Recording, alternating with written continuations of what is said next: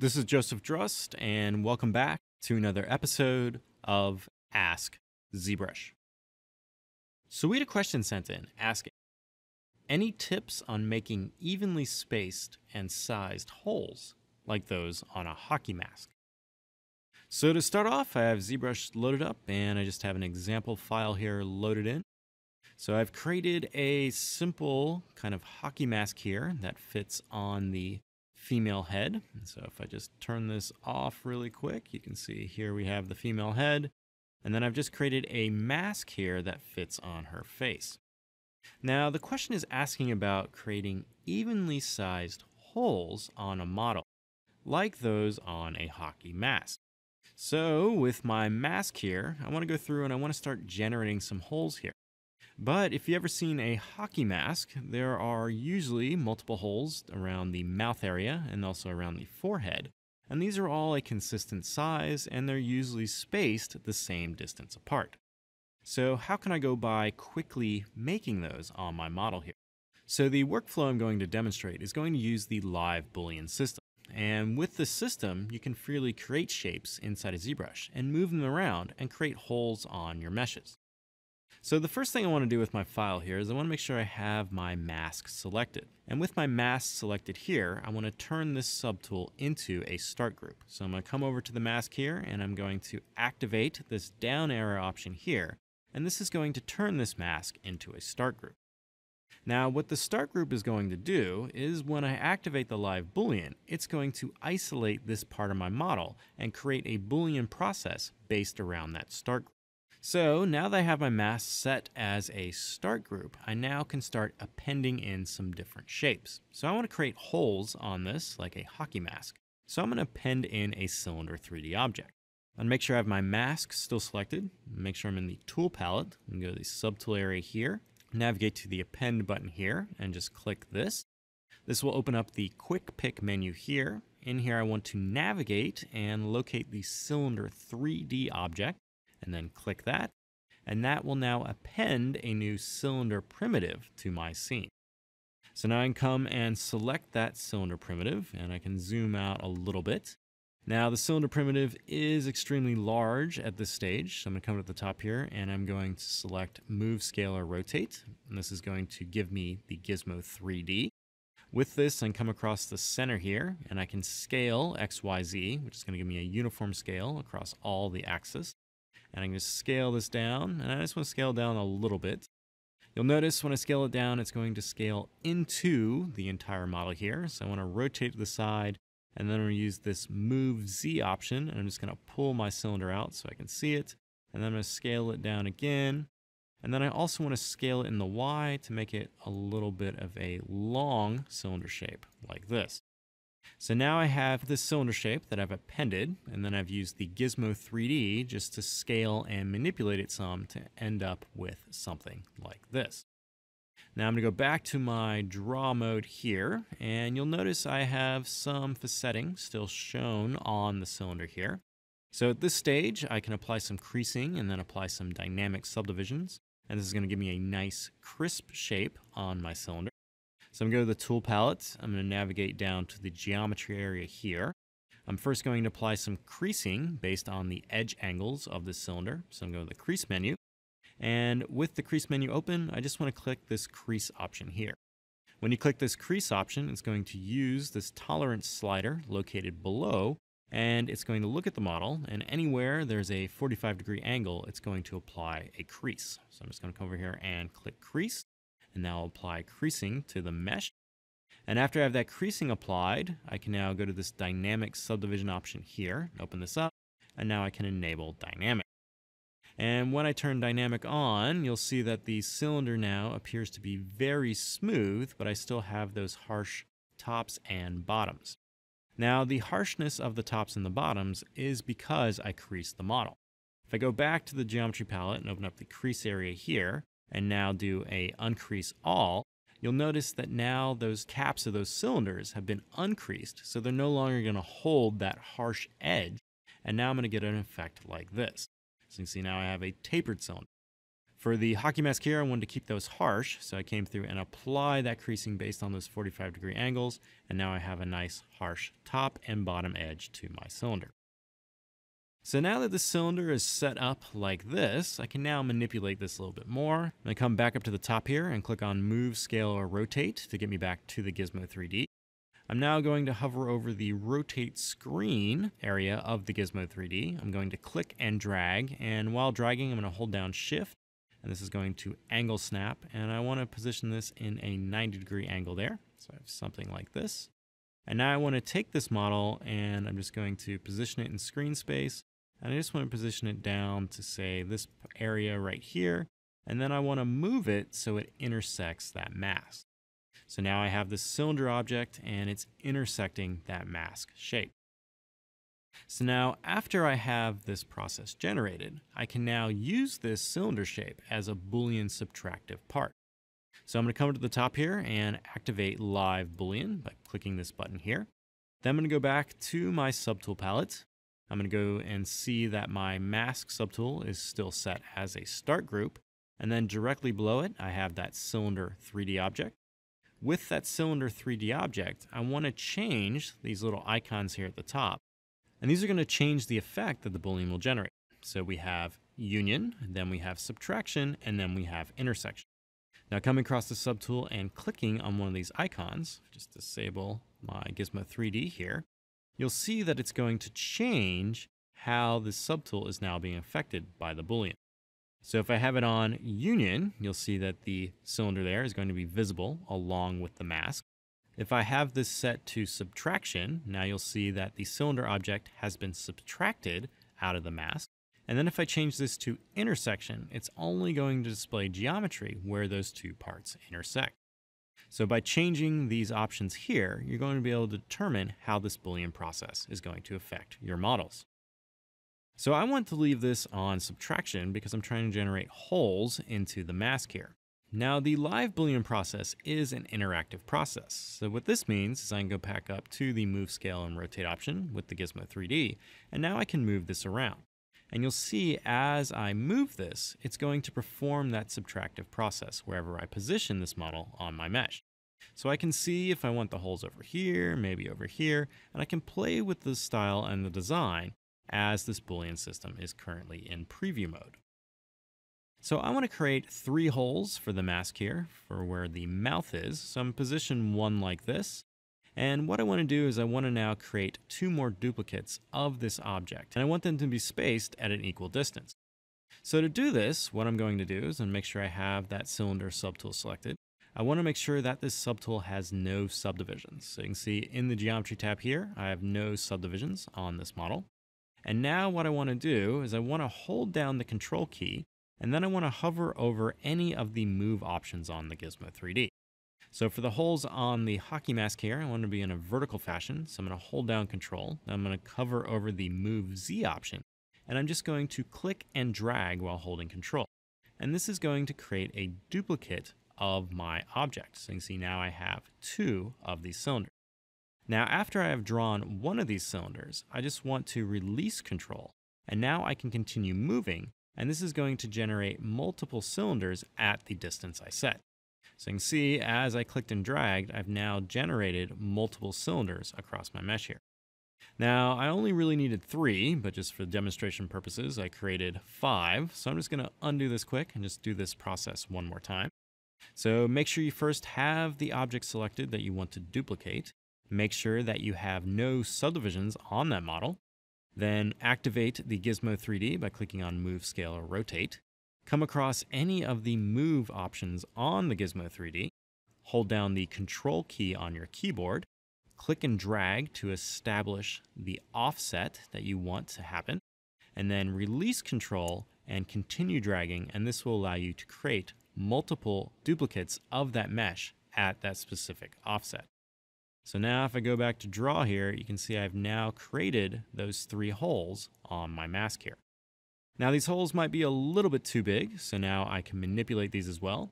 So when you do this duplication process using Control and the Gizmo 3D, you want to make sure you clear your mask afterwards. So I'm going to hold down Control and just clear that off quick. Then I'm going to switch back to the Gizmo 3D, and I want to center this on those 3 parts there. So I'm going to click this little Go to Unmasked Mesh Center button here. And this will now center the Gizmo 3D there. Now I can uniform scale this down to make this a little bit smaller. So now I have those 3 holes like that. Now I want these to be positioned a little bit under the nose here. Maybe scale them up a little bit more. And then I also want to create a duplicate version of these on the other side of the mask.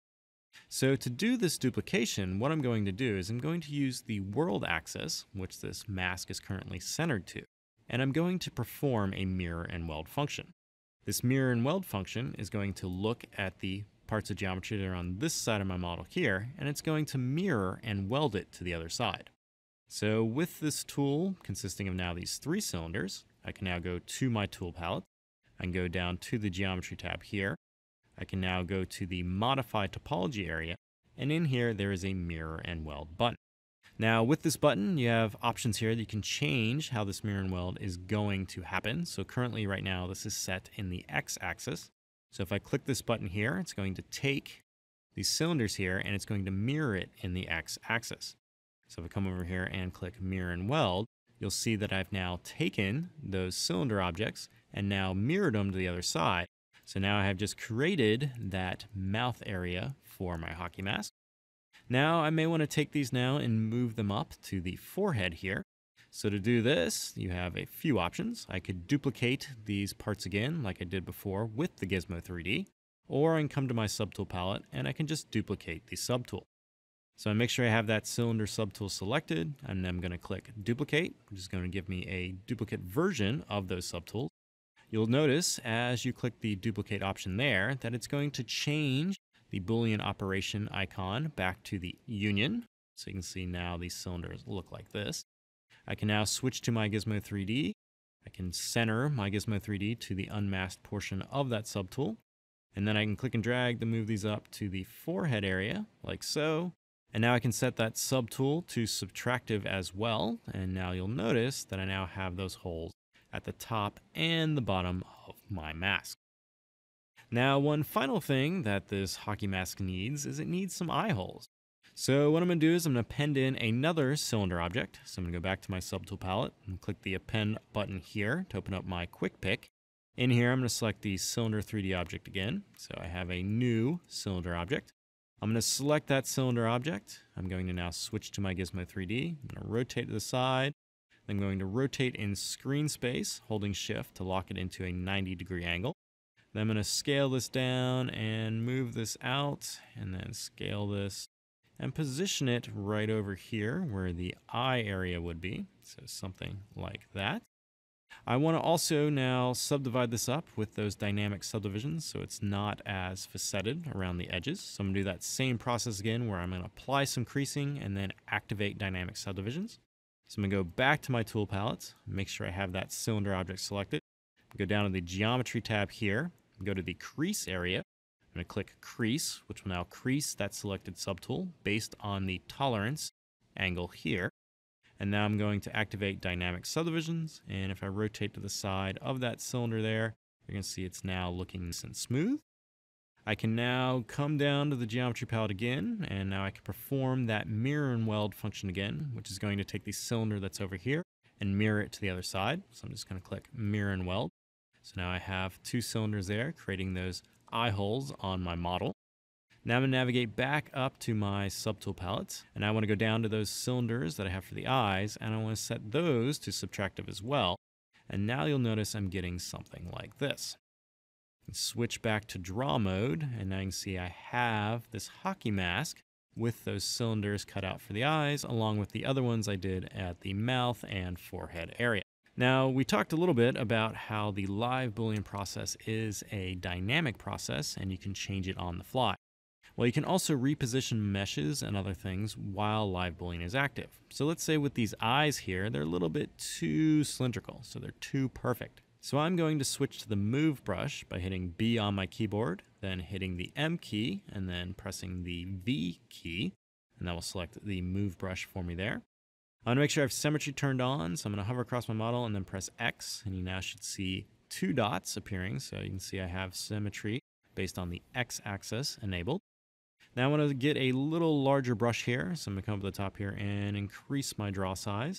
And then I'm going to come across the cylinder object here, and I'm just going to use the move brush on this. So as I move, you'll see it's going to deform that cylinder, and this is going to allow me to tailor those eye holes. So I can come and change my draw size, maybe a little bit smaller size here, and just come in and tweak these little areas. So just playing with the shapes and forms by manipulating that negative object. So I'm manipulating that cylinder object, and since that object is set to a Boolean subtractive mode, I can now manipulate those holes on the hockey masks there. Now, after you're happy with all the Boolean operations you set up, you now can leave it like this in its preview mode, and you can do renders from inside of ZBrush, or you can turn this into traditional geometry. So right now we're in the Boolean preview mode. So if I come up here and disable live Boolean, you can see this is what my model looks like. So you can see all those cylinders sticking out of the mask. However, when I enable live Boolean, I'm now getting it previewed with those parts being subtractive forms. So I want to take the model now and process that Boolean effect and generate a new mesh out of it that consists of true geometry. So to do this, I'm going to come back over here and I'm just going to select the mask. I want to make sure that I only have the start group for the mask visible. So I'm going to come to the eyes and turn off their eyeball icon. And then I'm going to go to the female head and turn off that eyeball icon as well. And so now I should just have the mask visible. Next, I want to come down to the Boolean area here and open this up. I want to turn on this dynamic subdivision button here, since I was using dynamic subdivision for those cylinder objects to keep them nice and sharp. And then I want to click the Make Boolean Mesh. Now, when you click Make Boolean Mesh, ZBrush is going to look for any start groups you have in your scene, and it's going to start with that first subtool, and it's going to process those Booleans until it runs into another start group.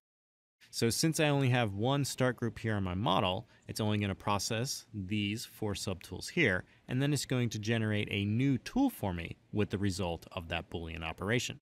So I'm going to come down here and click Make Boolean Mesh, and now this is going to process. After this is finished, I just need to come back up to the top here to my tool palette, and you'll see I have a new Boolean result mesh created. So if I come to the tool palette and click that, you can see this is the result of the Boolean process. And if I turn on my polyframes here, and you'll notice that the topology here is the exact same as it was on the original model, and the only difference in topology is at the intersections.